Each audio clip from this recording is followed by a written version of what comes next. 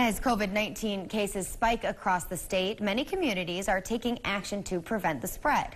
KX News sat down with the tribal chairman of the Turtle Mountain Band of Chippewa, which has enacted 2 executive orders and closed a major business in order to protect its residents. It was just really important that tribal government kind of stood up and said, you know, we have to kind of take control of our own situation. As of November 3rd, 2 executive orders were signed by the Tribal Council on the Turtle Mountain Reservation. An amended mask mandate, which was initially put into place in July, along with a curfew. We did really well when it began.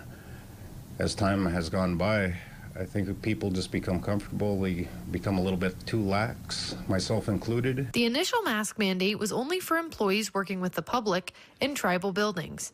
Now the amendment applies to all businesses on the reservation and their employees, along with social distancing measures and a 50% capacity reduction. We believe by limiting access from the public, keeping people from congregating into crowds or into public buildings, that it will mitigate and kind of flatten out that spike that we've been seeing here in the Turtle Mountains. And yes, there is penalty for not obeying the executive orders.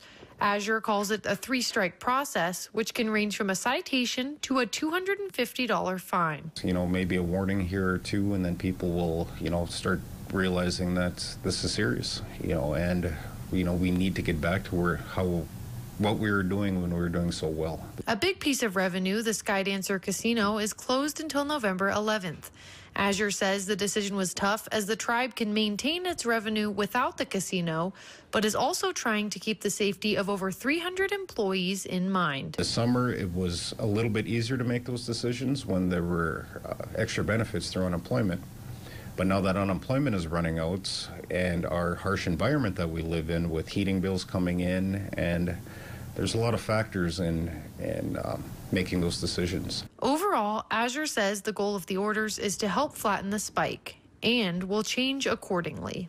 We really want to stress to the public that the Turtle Mountains and even the townships surrounding us is that, you know, these are basically strategic plans that are always evolving. Reporting in Belcourt for KX News, Taylor Rosari.